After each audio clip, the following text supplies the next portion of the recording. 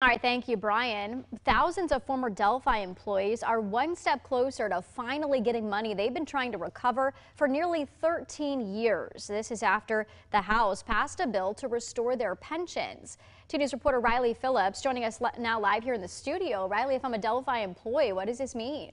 Brooke, thousands of former salaried Delphi employees saw their pensions cut when the company declared bankruptcy and eventually went out of business. Now, the Susan Muffley Act aims to restore those benefits and ensure those former employees are finally paid what they earned.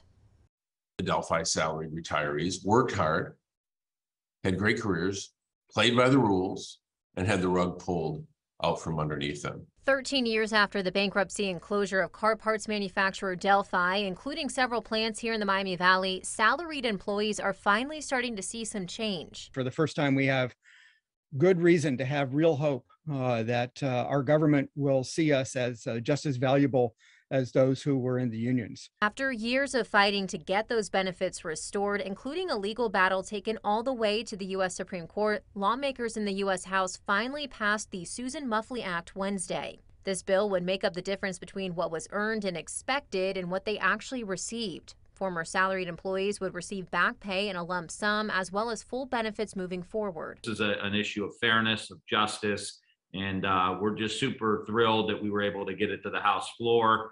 And a victory for former employees who had to sacrifice so much over the last decade. Personally, I still remember hiring in the meeting with our personnel staff in 1968 explaining what we could expect if we worked until retirement. I was thrilled to sign that contract, and I worked every day after that to honor it. And lawmakers are calling this a major bipartisan effort. They're hopeful it can make it through the Senate. President Joe Biden has already expressed his commitment to signing the bill if it reaches his desk. In the studio, Riley Phillips, 2 News, working for you.